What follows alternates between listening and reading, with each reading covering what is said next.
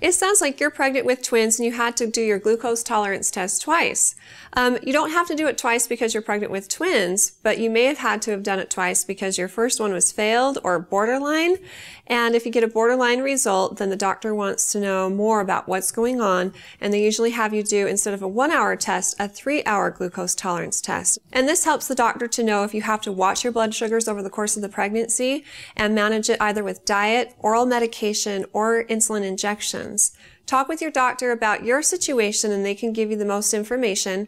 But if you have other questions in the future for me, feel free to ask them on our Facebook page at facebook.com/Intermountain Moms, and recommend us to your friends and family too.